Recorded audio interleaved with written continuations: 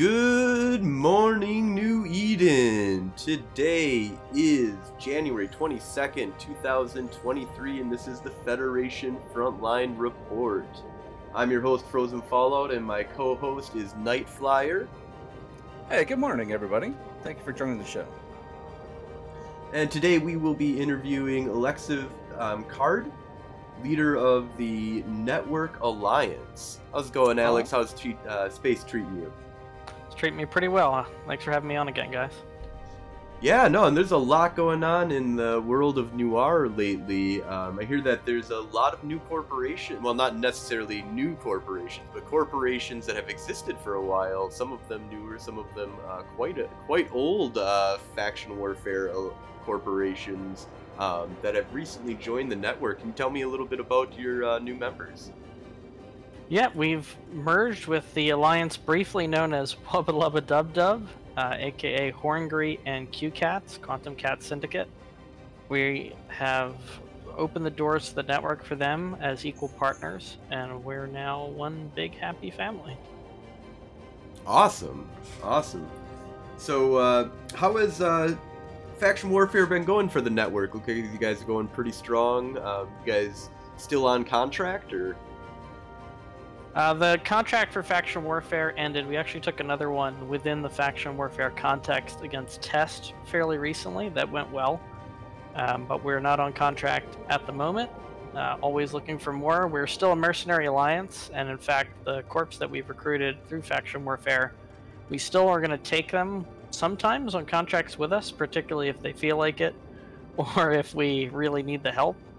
But we have a long-term home now in faction warfare, and so everything about this move made sense for us. It gives us a little more firepower to bring on contracts when we want it or need it, and when we're not doing contracts, we have a really awesome place to keep our members happy and fighting, and just generally enjoy a different style of PvP than we would otherwise get.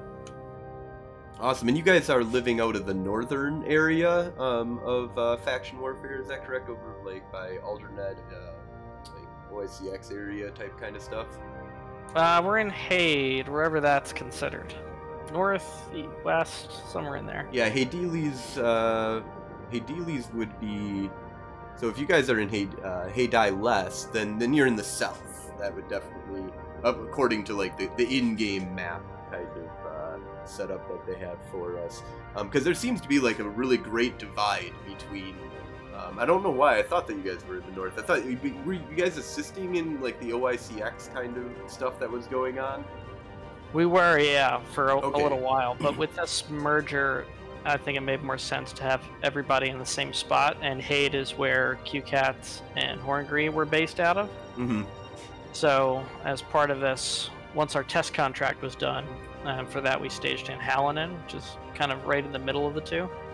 It was just as easy for us to move from Hallinan to Haid as it was from Hallinan back to Glorier, so we decided to go that route. Okay, yep, that definitely makes sense. Yeah, we have been bouncing around a lot of faction warfare, which has made fun for logistics, which is why like my shack is way out of place from where I need it to be right now. So tell me, what had I've been hearing some rumors that there's some inner turmoil inside of the Gallente recently regarding something about a line member of network that pissed off somebody, and that there was some fighting that was going on, or just like something that was happening between network and some other organization. I was hearing rumors about this, so maybe they're not substantiated because I haven't talked to you guys at all about this. But if it happened, it was low enough level I never heard about it. Okay. But yeah, so definitely really looking forward to seeing what CCP is going to be doing moving forward with faction warfare, and what are your plans currently with faction warfare for your organization right now, though? Are you guys planning on just building, because now you've got a bunch of structures, right? Is that or Hungary used to, or owns all of like Adeles, right? Has a bunch of big structures and stuff like that. So is that a setup where, because I mean, obviously you're making some kind of deal with Snuff in order to prevent them from blowing your stuff up, or you have some kind of backer that's being able to, persuade Snuff not to want to go blow up your stuff. But most of the time, people aren't able to hold anything in these areas. Is that something you might be able to talk about a little bit?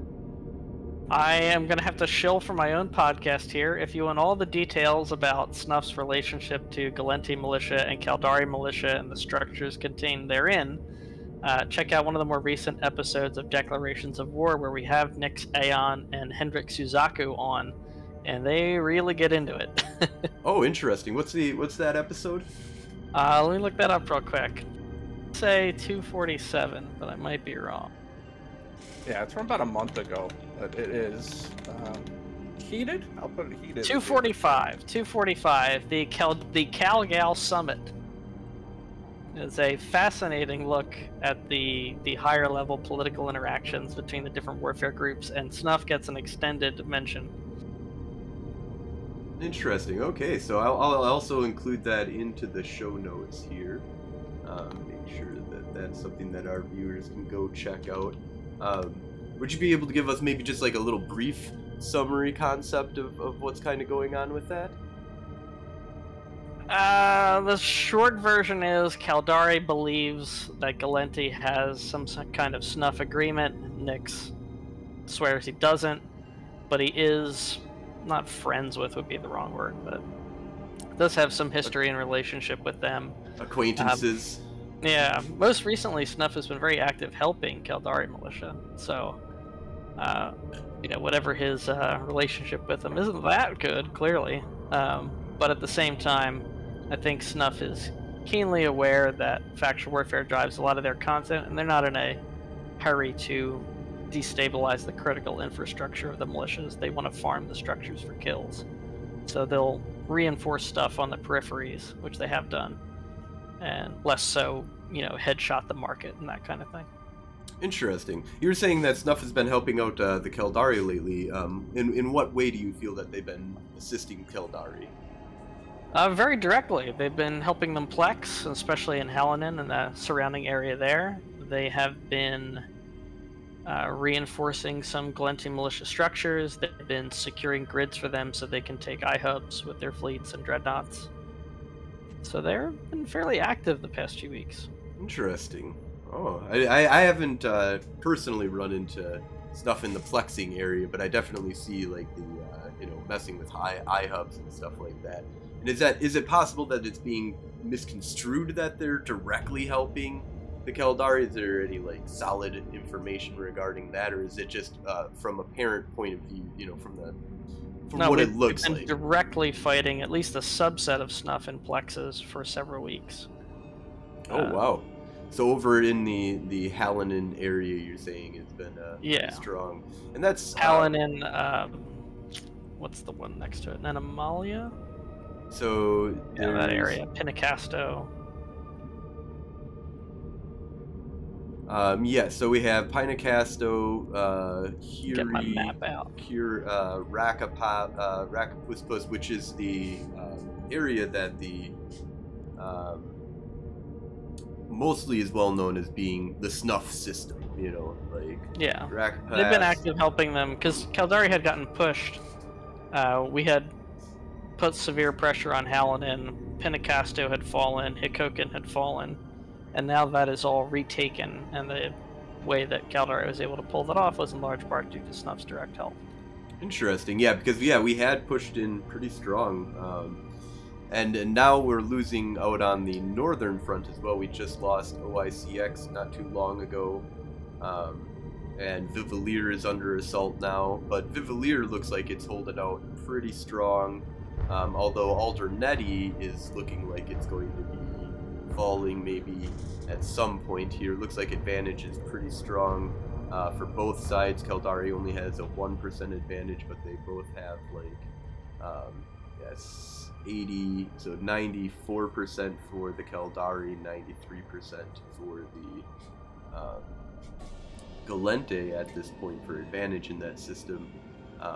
So lots of fighting going on there. Do you find that now that you're down in the south over in Haydeli's area, trying to get over to Nenemelia, Alderneti, and the like being a problem because of Hakuken at all?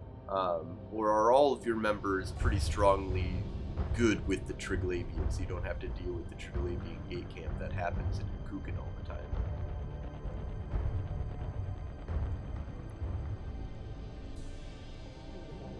time? Sorry, I forgot the key up. Yeah, it was definitely an issue initially. We had a lot of members that just didn't mind their Triglavian standings, but it became very apparent operationally that we needed to fix that. So we had a lot of standings fleets heading into Pacha to try to get those standings up. I think at this point, most of our members, at least the ones at Noir and Noir Academy, are all set. But yeah, it's annoying. It's definitely a unique geographical feature that played a fairly big role. Moving through that system was tough, and Caldari Militia would often camp it to make it even tougher. So that was definitely a pretty important facet of the campaign. Yeah, I've definitely found that getting everybody good with the Triglavian that I run into, and whenever I run like an open fleet with people, it's there's always going to be a few people that are having problems with the Triglavians. Now, sometimes it's not camped, which is kind of nice. You know, you just send somebody in like myself or a lot of other people that are usually in my fleets and go check it out. But if it is a blockage, it's like 13 jumps that you have to do in order to go around, which is extremely, just time delay, and annoying to have to go all the way around the war zone into the back area in order to actually get up into that area. Yeah, it's extremely inconvenient, to say the least. Although when we were staging in Vlil, it wasn't so bad. You would just do one of the other systems, like go through Enaluri to get to Halanan, which was our main focus for that campaign.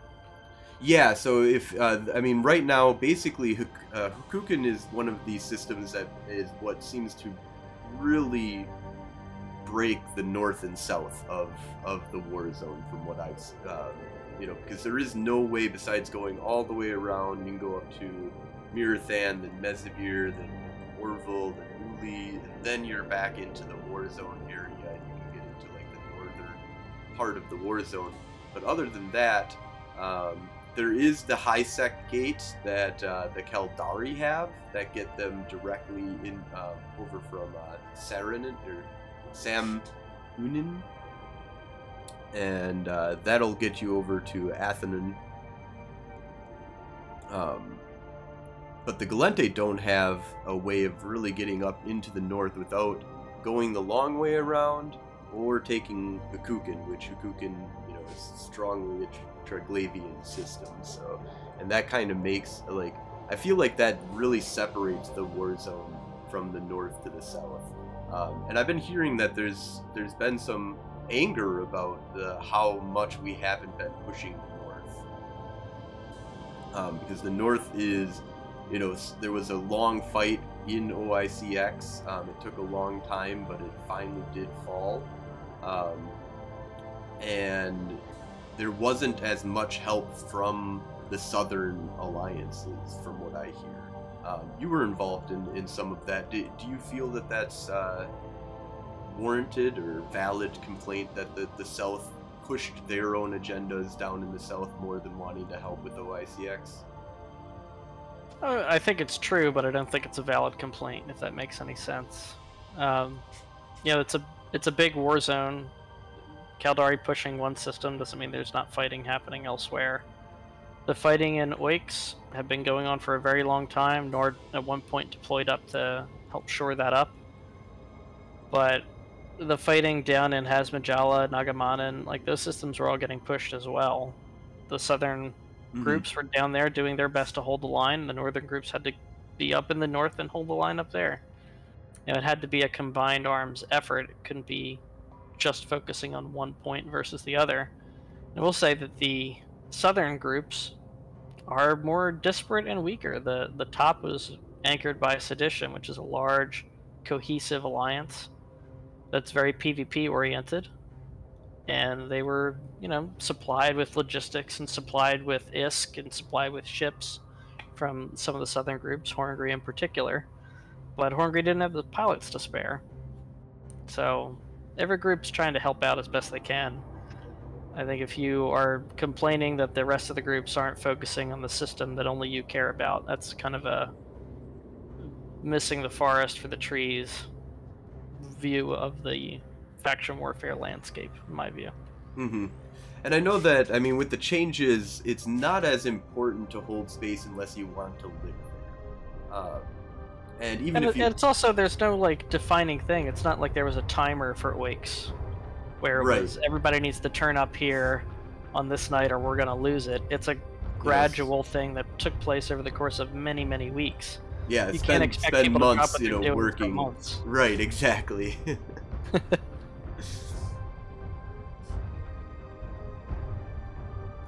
I think that's one of the topics we talked about a couple weeks ago when someone asked about the organization of the militias. And, it's not like we have a war room where all the heads of corps get together and make decisions of what our strategic plan moving forward should be.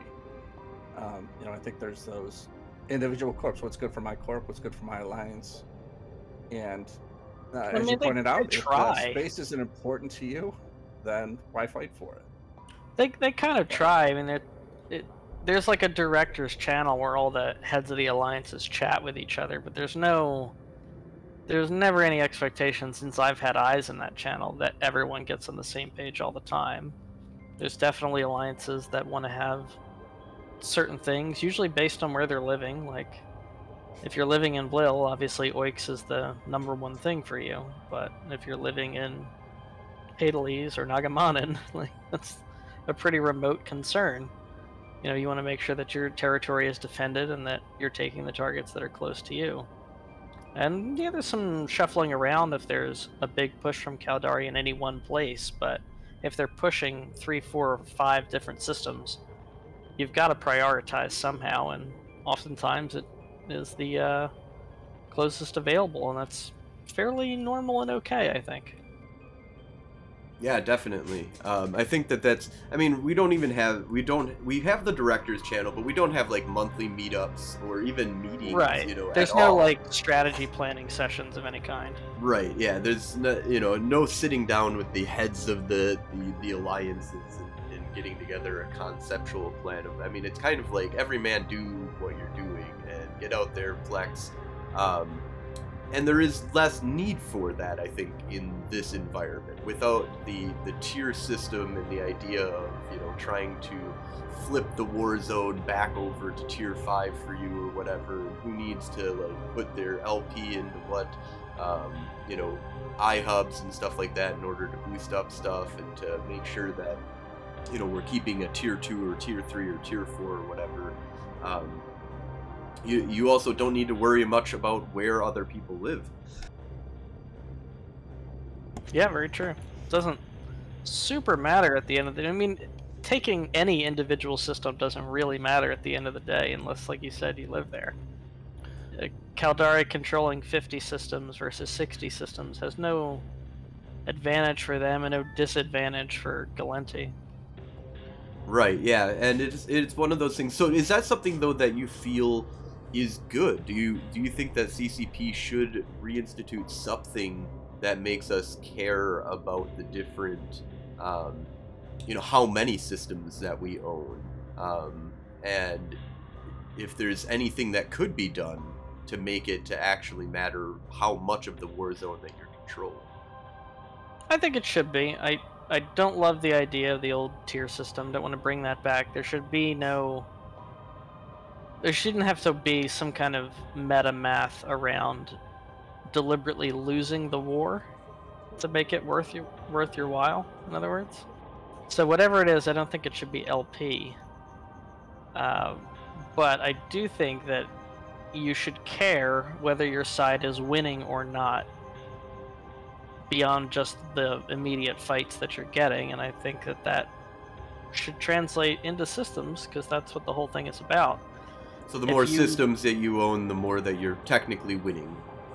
Right, and that should confer something material. it shouldn't be the kind of thing that changes in value whether you're winning the most or the little. I don't know if that's like both sides get the same resource, but you get a different quantity if you're on the winning side.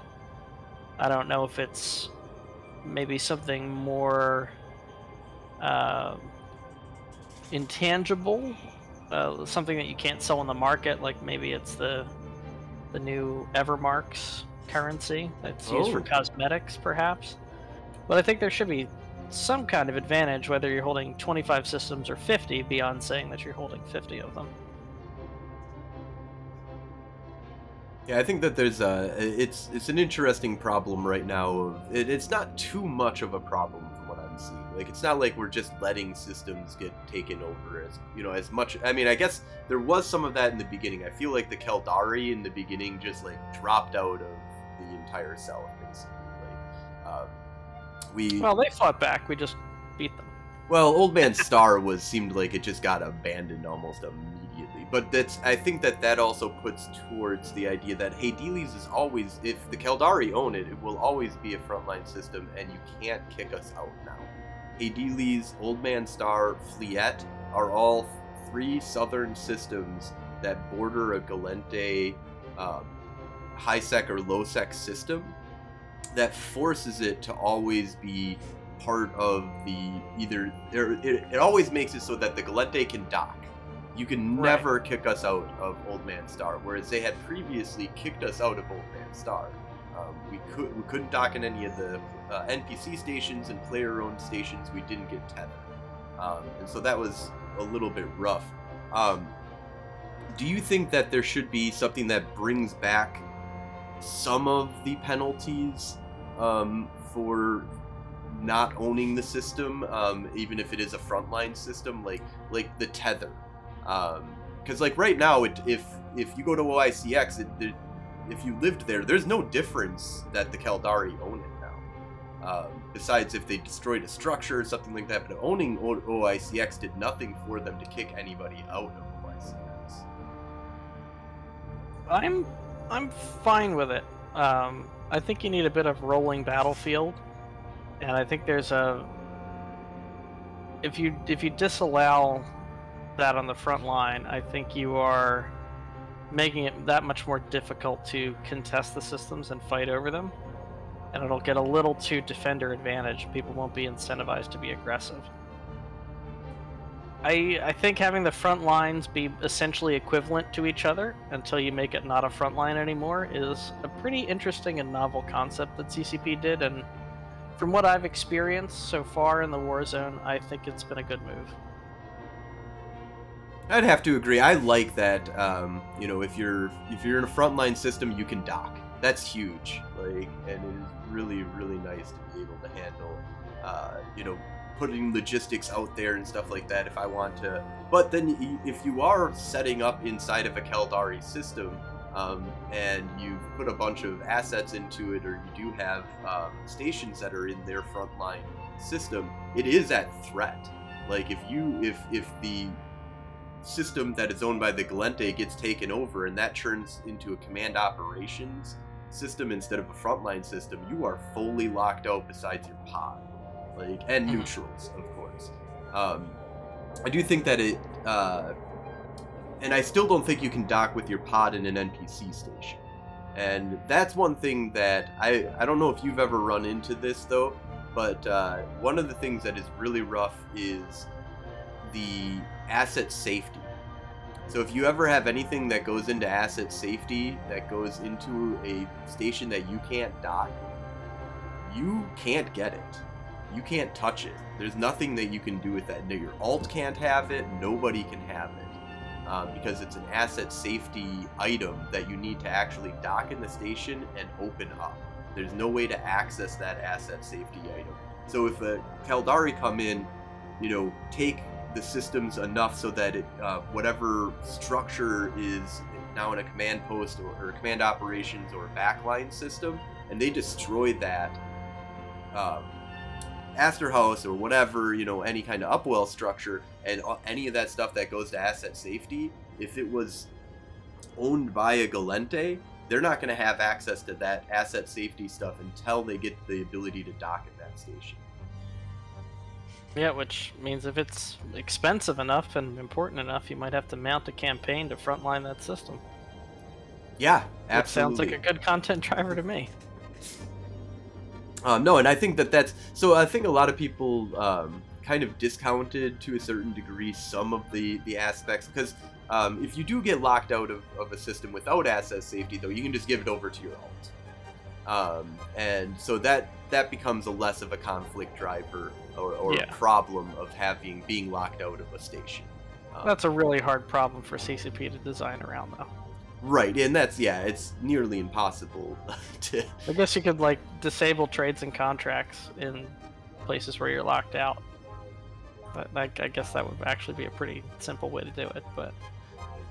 Yeah, I'm guessing that would be a hard thing to code, though, that it would be specific to just... I mean, it's also spaghetti POS code that they're going to be using, so, who knows what the limitations they have on being able to restrict somebody's trading ability if they're in a Gallente militia and it's in a enemy system type kind of thing.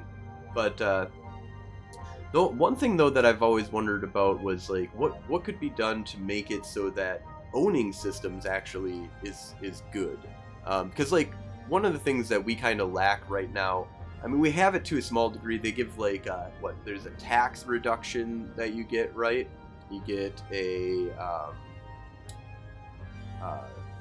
manufacturing, I believe, gets, like, a reduction in the cost of manufacturing for what tier of a system that you have under your control. But it's not really big bonuses like you get out in 0.0. Like, 0.0 has anomalies that you're able to actually, like, farm and get, get ISK out of basically upgrading your space. The more you upgrade the space, the more that you can utilize it for mining and, scanning. Is there anything that you think that should actually come that way to faction warfare? Oh, it just kind of ties back into the what we were talking about as far as incentives for getting the more systems, or more systems than your opponent. Could also be total number of systems. I do think there should be something. I don't think it should be so overwhelming an advantage that that you can't come back from it. If they did push you back to, say, just Hadalese and Fleet, I wouldn't want to see that, because that would be, fundamentally unfun. But at the same time, it's got to be something that you can have. The discounts to the manufacturing stuff are great. That really helps groups that are in faction warfare being in that content, putting themselves at risk. It's a nice little reward for them. But if you're not an industrialist, that's not giving you anything. Right, yeah, if you don't sell on the market, if you don't build your own stuff, the bonus that they really give for upgrading the iHub of a faction warfare system just really doesn't have much incentive there. Yeah. What do you think, Nightflyer? Is there anything that you could think of that might be cool to add to bonuses that you would get from a system for upgrading it? Or owning more systems? I think you start running into a problem if you start changing it too much or twisting. You're going to end up with the unintended consequences that I think we kind of fell victim to before. So I'm a little apprehensive about suggesting any major changes. I think there might be those little tweaks you could do with, like, industry, or an extra percentage of mining or something like that. But that'd be about it for me right now.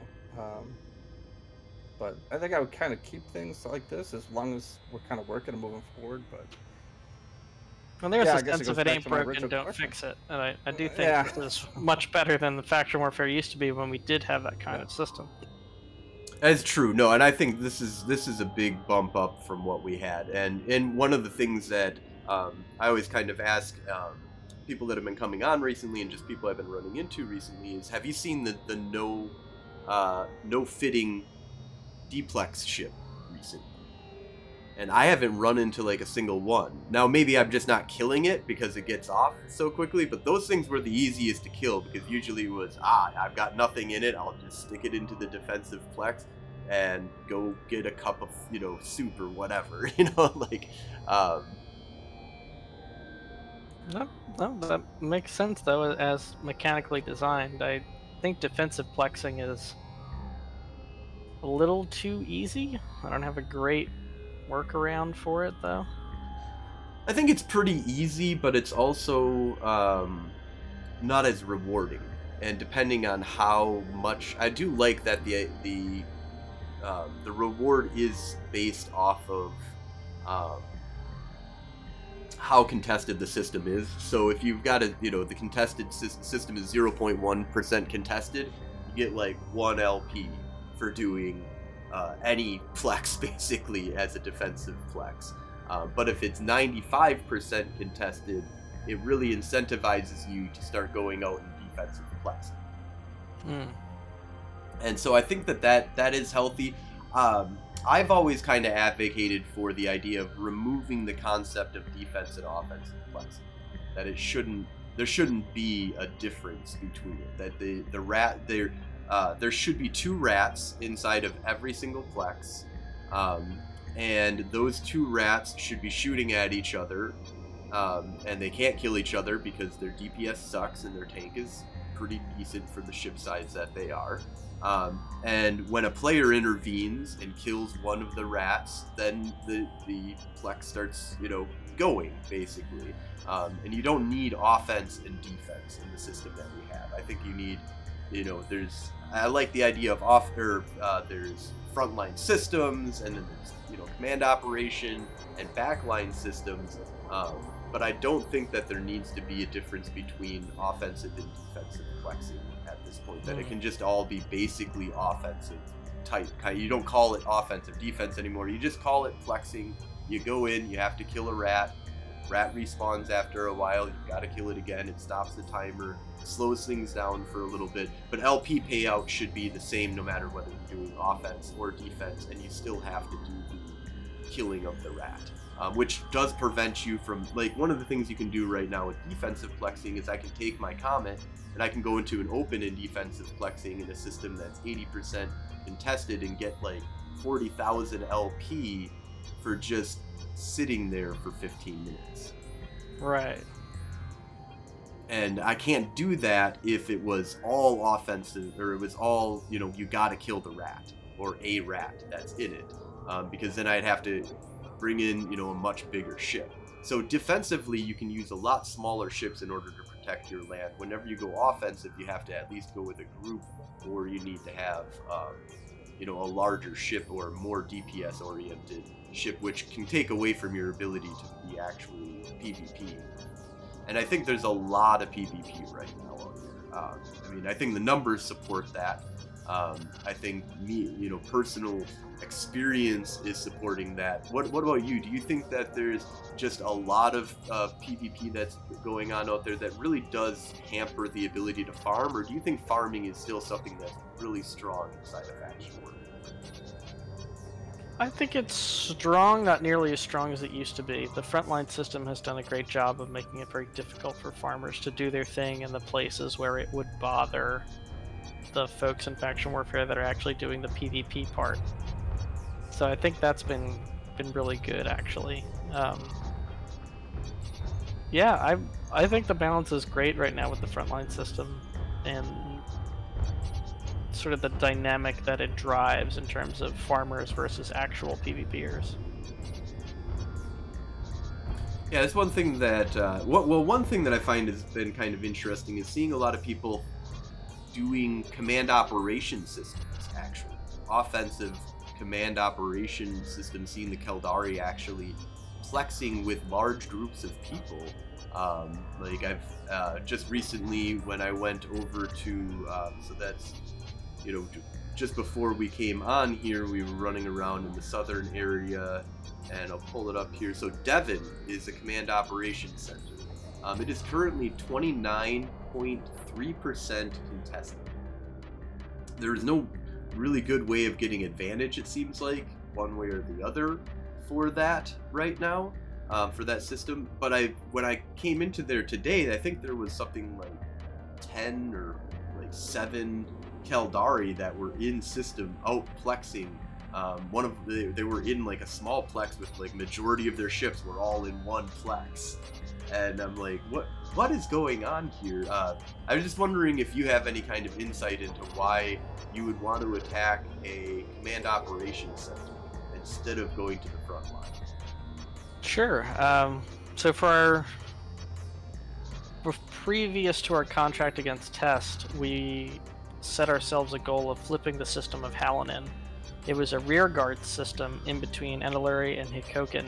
It's not a direct route to anywhere going conventionally, but if you use a cap ship, it is the midpoint to have between Vlil and Hades, so it would have created a cap ship superhighway for the Gallente militia. So I was quite keen for us to capture it. No one else was really on board with it, so we just wound up doing it ourselves. Capturing a rearguard system, you might want to do it for strategic reasons like that. It is extremely difficult to do. You don't get any of the supply cache spawns that help drive your advantage up. You only get so many plexes at a time. It's pretty much like the old plex cycling system. So you'll get a small, you'll get a scout, you'll get a medium, you'll get a large. There won't be any advanced. And they'll regenerate every like 30 minutes, I think it is. And that's pretty much all you have. So it's very slow going. The LP payouts are not great. But you can make progress. And we did. We got it to about 60-something percentage. And then the front lines in Oinasikin, Pinacasto, Hikokin got close enough that it transitioned to a command operations system. And it was like the dam burst forth. All of a sudden we were getting caches we could hit. All of a sudden we were getting a much larger array of spawns and more frequently. It wasn't as much as a front line, but it was very, very close. So I think the difference between a command operation and a front line is not as far as people may think it is. Obviously, one of the biggest challenges is you can't dock there.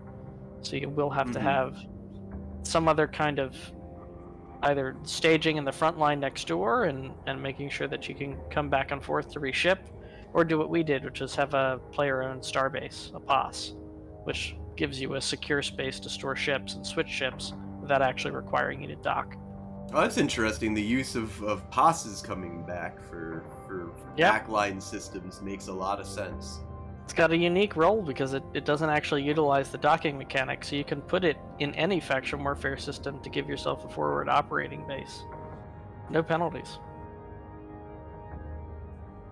Yeah, and I know that command operation systems also give you just 100% payout, and I believe it's 150% for frontline systems. So you get less LP, but not at, it's still LP, pretty solid amount of LP that you're going to be getting, comparatively to like the backline systems that give you almost nothing, right?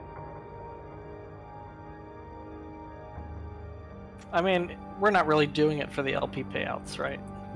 If you're going to attack a rear guard or a command operations, you're doing it for some reason other than making money. It's never going to be valuable compared to a front line. Might be quieter, might make sense for farmers that don't want to be bothered. That's one thing that I was wondering was, is this like something that's being done by farmers to a certain degree, because it might be a much quieter system comparatively, but even then, I mean, as soon as you see that there's, multiple Caldari in the system, it's easy to descan, plexes. It's hard to keep yourself hidden in faction warfare that, I feel like when the war zone was 100, systems or so, that you could hide very easily inside of an offensive plex. And that was almost the only reason why it sucked to be winning the war zone, is that you couldn't hide yourself as much when you're trying to do offensive plexing, and of course defensive plexing sucks with the amount of LP that you're actually getting out of it. And if you controlled the entire war zone, the Gallente had, the ability to, or the loser would, the person that's losing the war would be able to have, just a slate of systems that they could go out and go hide away in, and that it would be much more unlikely for somebody to come and attack you. But I feel like just completing one plex now is it's a coin flip, whether, especially depending on where you're at, the more heated the zone is. But it feels like almost every frontline system right now is pretty well heated. You go in and you almost always see like some of the enemy and some of your people on your side, depending on the time zone. I think sometimes time zones can really kind of flip that. I know that sometimes in deep US or Aussie time zone, you can go over to like the Nega area, Negamenon and Hazmachala area, and it's a little bit quieter for the Keldari. But then in the EU time zone, it's like, okay, there's a whole bunch of them here. Yeah, in fact, I think the only thing CCP could possibly do to better facilitate fighting in the front lines is to give you a better indication of whether or not the ship inside the Plex is friendly to you or not. Some sort of visual indicator, or I don't know how they like would exactly work it. I guess you could do, so they've got those structures on the outside of the warp in the acceleration game, right? If you put who's conquering that, who's trying to capture that Plex, whether it's a Gallente person or a Keldari person, so you warp in, you see a bunch of Keldari signs, you know, up, that basically has these like hollow images of this, you know, the Keldari are capturing this, and if nobody's capturing it, then it's you know, that those aren't up at all, would be the only thing that I could think of. But even that would be great. At the moment, unless you are in comms with everyone that's active in the system, which is unlikely for a feature like Faction Warfare, you know, you waste a lot of time warping to plexes with ships in them, only to find out there's ships on your side. I hate that. Kind of awkwardly stand around and then move. You know, it's a very minor thing, but it would really facilitate those front lines being a source of conflict, where if you're looking for that conflict, it's a lot easier to find within the system itself. Yeah, no, I fully agree. Fully agree. So let's just take a look here at what do we have for the frontline systems and where everybody is right now. Because I think that's one thing that I kind of want to do every episode, is just kind of give a nice little just update as to where the different frontline systems are and what their contested level is. So we'll start over in Hazmachala right here. So Hazmachala is owned by the Keldari. The Gallente have a very minor 4% advantage right now in that system, and the advantage is not being pushed very hard in that system by the Keldari or the Gallente right now. Something that is kind of rare over in the Amar Mimitar war zone, where they seem to, every one of their frontline systems is like they're both pushing 100%. Which, real quick, I guess as a quick diversion here, how do you feel about the advantage system and the ability to cap it out? So that if you get it, if Keldari get it to 100 and we get it to 100, it just stays at 0, and there's no way besides reducing the enemies through the, what is it, propaganda, listening posts. Right? Listening posts and the supply caches that spawn. And the supply caches will actually remove the enemies? Yep. Okay. I like it. I think it. I mean, I think the way to change it would change the rate, be just adjusting the base values and understanding where they will cap out makes balancing the feature a lot easier. Yeah, I like it. I think as both sides get more used to the advantage system and understand how important it is, and I like that CCP is making changes to keep it important and make it more important. It gives you some open area PvP conflict points outside of the plexes. And I think as both groups get more familiar with advantage and how important it is, I think you'll see more contests over advantage points in particular, and not just have conflict over the plexes themselves. I think one thing that they could do, give your caches, depots, whatever they are, on your side, give friendly players a way to complete those somehow, not necessarily giving you any reward for it, but just to get rid of it. Yes, exactly. Because at the moment, as far as I know, they just stay there until they're killed. and there's Yeah. no incentive to sit there and defend it, and I think there really should be. Absolutely. No, I agree with that 100%. Something where even if you you arrive on grid and if you stay there for 15 minutes on grid or something, that it'll eventually make it despawn. You know, something like Yeah. that. And maybe some system-wide notifications when one of them is under fire, so people know that a fight is happening or could happen. Could be helpful. All right, so Hazmajala we've got here is 10% contested, controlled by the Kaldari, and has been something that I believe we have owned since the flip over. The Hazmajala, Saria, Negamenon, Sujurento have all been very strong fighting points for the Gallente and Kaldari.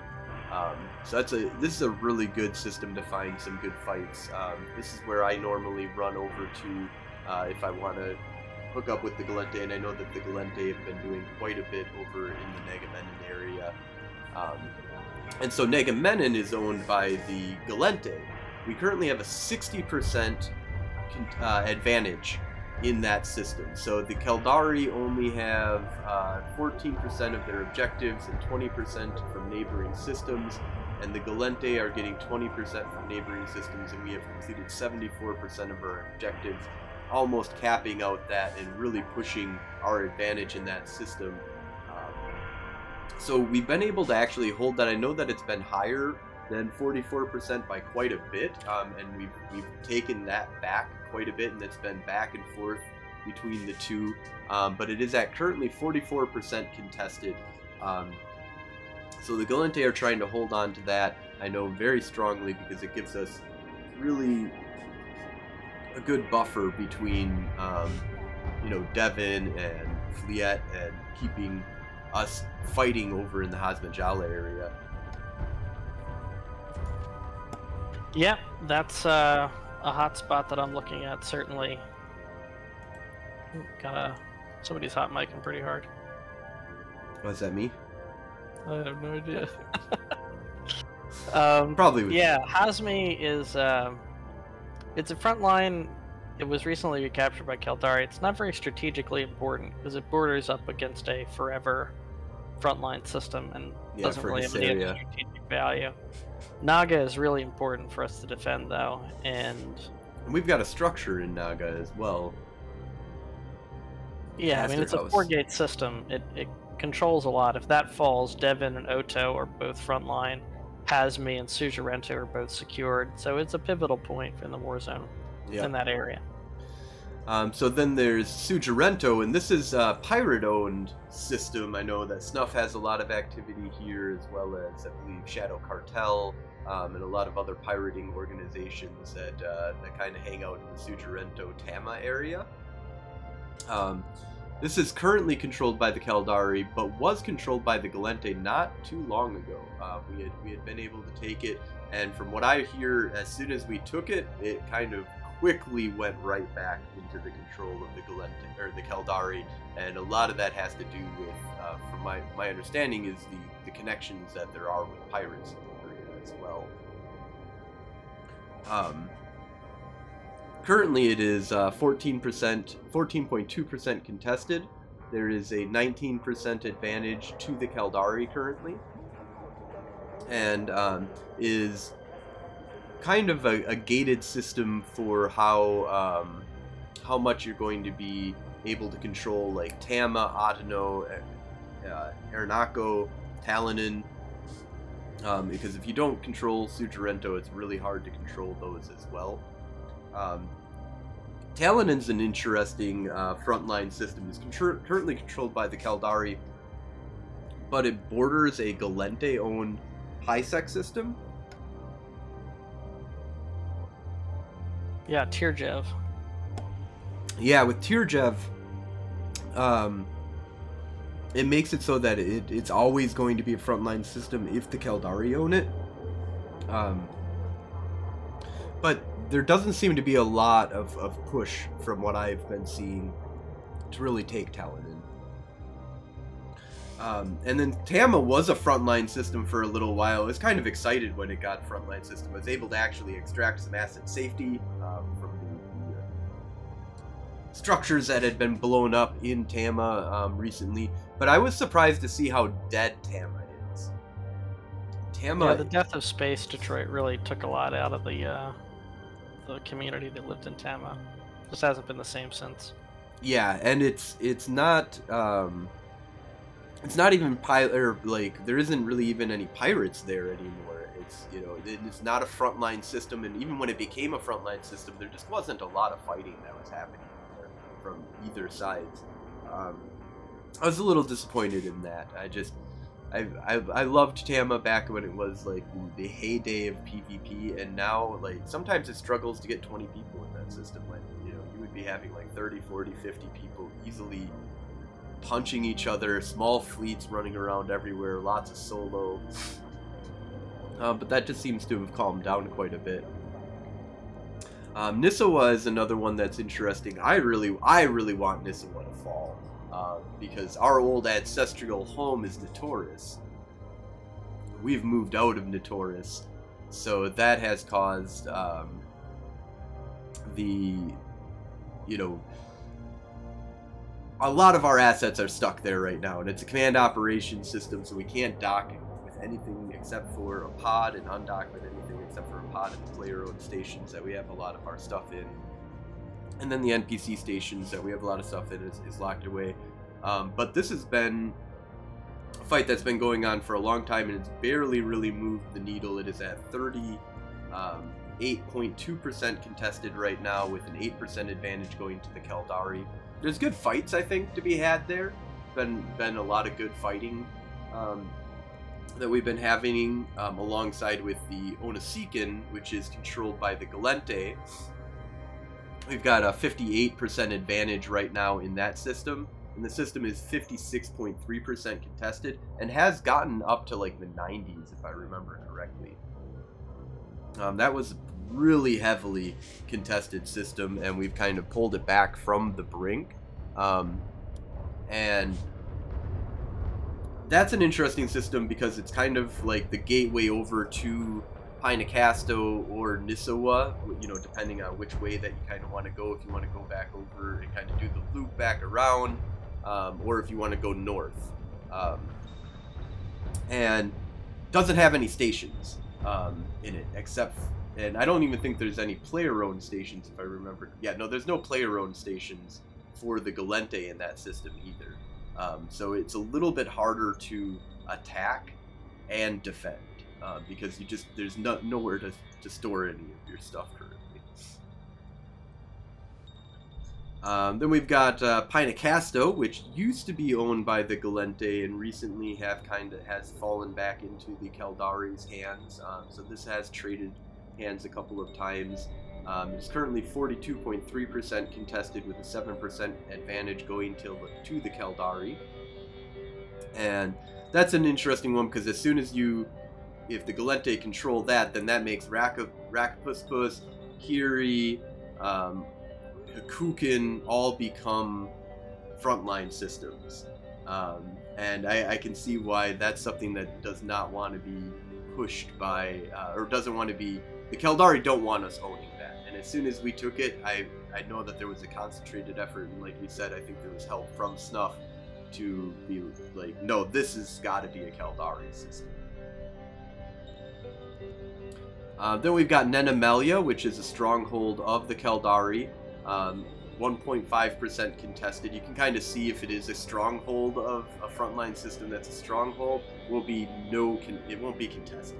You know, like, they're going to ensure that contested level stays low by the people that are living there. Nenemelia normally has a very strong contingent of Caldari that are in system. And I like to use this as a system to find fights in, because you know that there's not going to be much Gallente backup, and you'll have a lot of solo stuff that'll be kind of going on, or small gang stuff that can kind of go on. If you penetrate into that, they're aware of it. They're gonna announce it to people, and they're gonna try out and come out and kill you. So if I'm not looking for any LP and I just want to look for a fight, Nenemelia is a good place to go.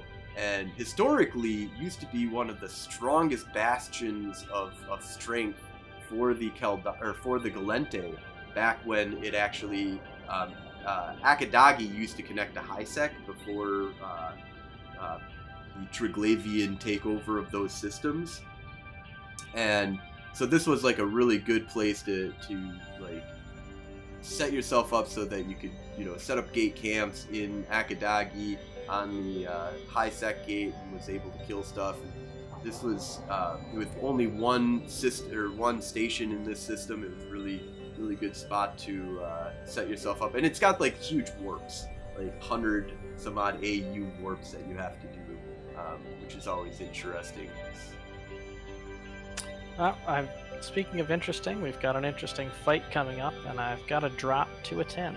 Oh yeah, not a problem. We were just about to finish up here, so I'll just run through a couple of these others. Thank you, Alex, so much for coming on. Always good to hear from you. Thanks for having me, Frozen. This was a lot of fun. Have a good one. Bye-bye. See you. And we've got Algernetti, which is 76.8% contested. This is something that the Gallente definitely want to keep, the Caldari definitely want to take down, and is currently underneath the control of the Gallente. 5% advantage, though, for the Caldari, and advantage is being fought over quite harshly. Quite a bit of work that's being put into that. They have 94% for the Caldari, 89% for the Gallente in the amount of advantage that we have. The net gain then of 5% for the Caldari. Evelyn, which I don't think is really being pushed very hard by one side or the other. You can tell kind of by the amount of advantage. Right now, the Gallente have a minor 3% overall with 13% amount of advantage currently, and the Caldari haven't done anything but just had neighboring systems that are helping, giving them 10% there. But it is 50.7% contested, and that would be the gateway into the constellation that we were all fighting over, or trying to fight over, which Gallente didn't really push too much to try and take this constellation over by Richard and Athenin. So then there's Vivalier, which is only 2.0% contested. It is a frontline system. It is a stronghold of the Gallente, so it's going to be very hard for the Caldari to take that without a full-on, months-long campaign in order to try and hold that down. OICX had recently just fallen to the Caldari, and the Gallente are pushing advantage right now. We've got a total of 26% advantage net gain for the Gallente right now, and it is 27.1% contested.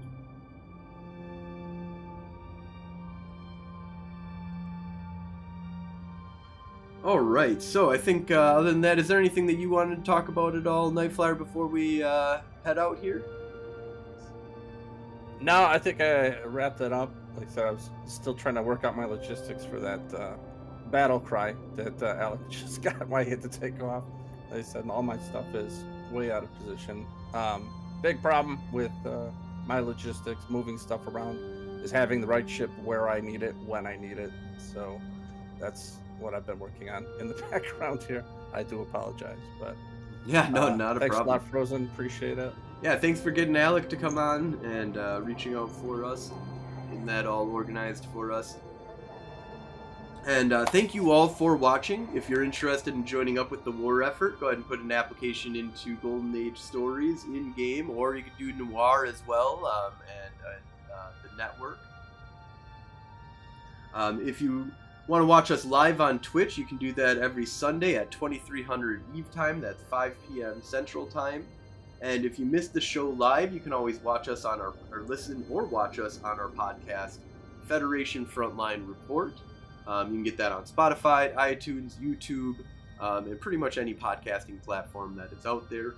You can check out our new website, federationfrontline.com, if you want to know more information about our alliance, as well as our organization, podcast that we kind of put out. We have all of our podcast stuff on there as well. And If you have news that you'd like us to talk about on the show, or you'd like to be a guest, or you have an after-action report that you want us to talk about, go ahead and send an email to Frozen Fallout in-game, and we would be more than happy to discuss that on the show here. Have a good night. Good night, everybody.